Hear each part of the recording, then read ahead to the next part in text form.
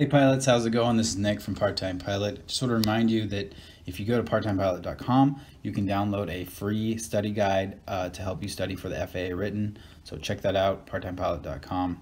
Got a free study guide. Okay, so let's get started. Today's video is on left turning tendency. So for most American general aviation aircraft, there is a tendency for the aircraft to want to yaw and turn to the pilot's left. If the pilot does not counteract this tendency, particularly in times when it is the strongest, which is at high power and low airspeed, the aircraft will not be coordinated. So one of these examples is on takeoff. If you've flown before, if you've taken off before, you'll notice that Piper aircraft or Cessna aircraft, they want to turn to the left. They want to yaw to the left. That's why you got to use right rudder. And there are 4 factors that contribute to this left turning tendency. And as a student pilot, you'll want to know these because you'll be tested on these for the FAA written, and I will explain these now. So the first factor I want to talk about is called P factor, or asymmetric thrust. So asymmetric means you don't have equal thrust on the left and right side. It's asymmetric. And this only occurs during a positive angle of attack flight. So again, in like our climb out. So a propeller is an airfoil. So to understand this, we got to understand how propellers work. So a propeller is an airfoil, and if we remember, an airfoil is the cross-sectional shape of the wing, and this is what leads to the pressure differential, that shape above and below the wing that creates lift. So a propeller has a similar cross-sectional shape that creates lift, but it doesn't create lift vertically like the wing does. It creates lift horizontally. So where a wing creates a force vertically, right, perpendicular to the flight path, the propeller creates a force parallel to the flight path, and that's thrust.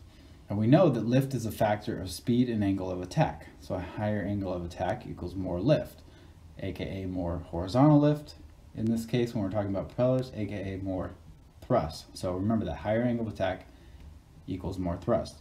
And with 2 propellers, one is going to be traveling up while the other is traveling down.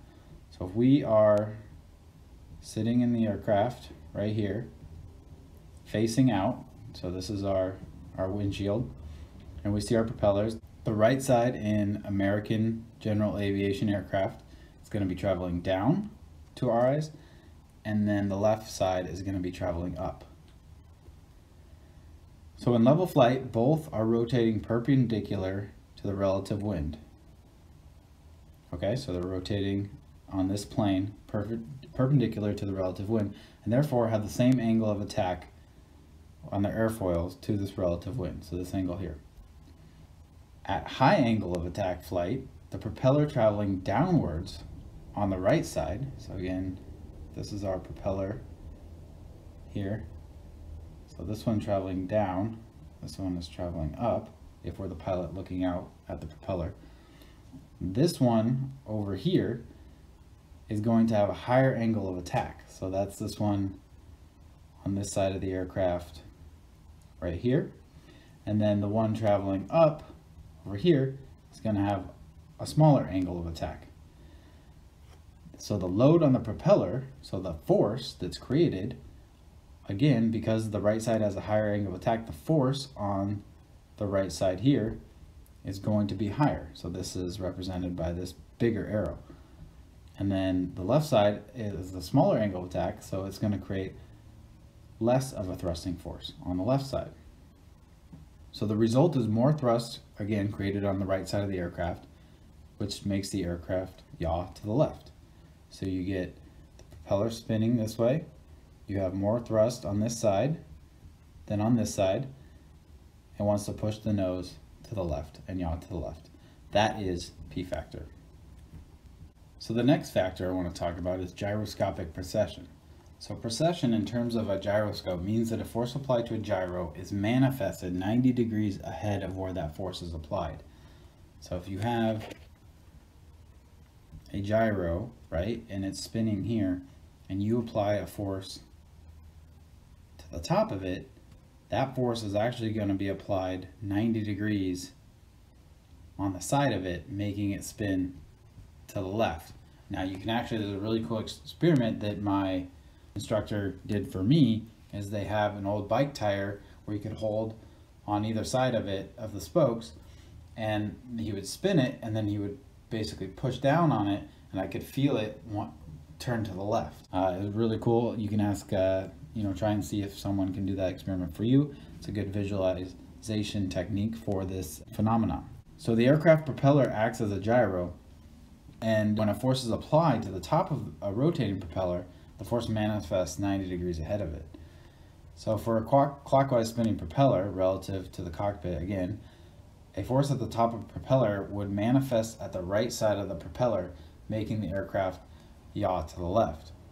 So a force applied at the top of a rotating propeller when the aircraft pitches down. Okay, so when do we get a force applied to the top of a rotating propeller? Well, anytime we pitch down, this is essentially a force on the top of the propeller. So if you are pitched up and you pitch down, that force on the top of the propeller is going to manifest itself on the right side of that propeller.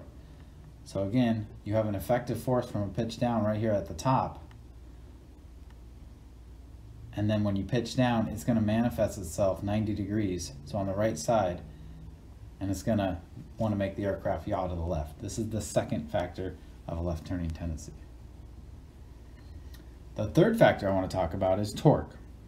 So torque is a turning force about an axis. For pilots, torque from the propeller and propeller shaft can be explained simply in terms of Newton's third law of motion, which says, for every action, there's an equal and opposite reaction. So when the propeller spins on the propeller shaft in a clockwise direction, the aircraft engine and aircraft holding onto that shaft, okay, so the shaft comes out of the engine's spinning that shaft, but the shaft is connected to the engine, right? And the engine is spinning that shaft. And then the aircraft is holding on to that engine. The engine is bolted to the aircraft. So that's all one piece. The aircraft and the engine are one piece, and they're holding on to that shaft. And as that shaft spins, it's going to spin one direction.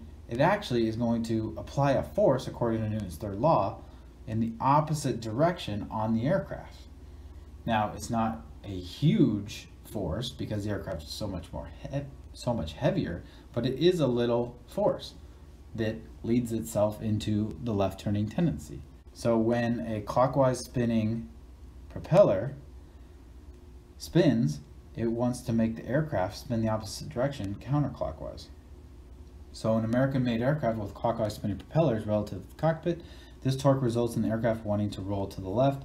So as you can see, the propeller here is spinning this way, and then you get the reaction of the aircraft wanting to spin to the other way, which in effect is like a roll to the left. Again, with our other two factors that we've talked about, this leads to the left turning tendency that accumulates and makes it very noticeable for a pilot, especially again in low speed and high power. Now the final factor of left turning tendency that I want to talk about is spiraling slipstream. It's kind of hard to say. Spiraling slipstream.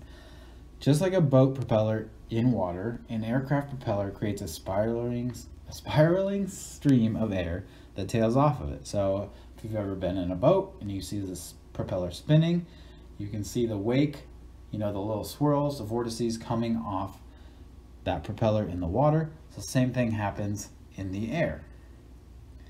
So this spiraling stream of air on a clockwise spinning propeller relative to the cockpit slips around the aircraft and contacts the left side of the vertical stabilizer.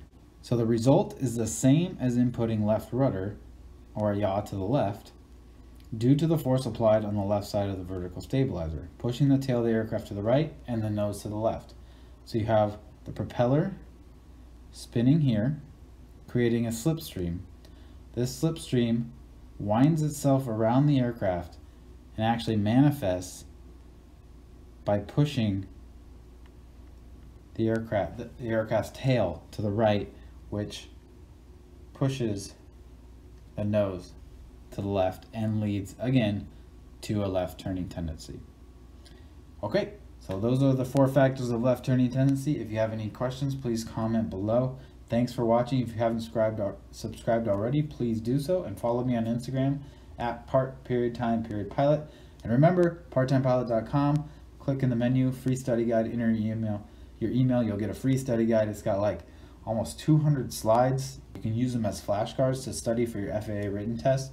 One guy actually told me he studied it for 8 hours right before the night before his FAA written test and ended up passing. So it's really helpful, I promise. It's completely free, so check it out.